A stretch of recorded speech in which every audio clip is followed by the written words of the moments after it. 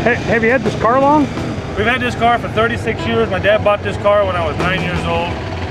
It's always been a drag racer ever since we've owned it. It raced down here pretty much all the time that we've had it. It went through my pops driving it, my Uncle Daryl drove it, now I'm driving it. And our oldest boy actually has driven it once, so he's like the third generation of the Beasley to drive it. This car is more or less, it's a family member. The whole family gets involved with the racing.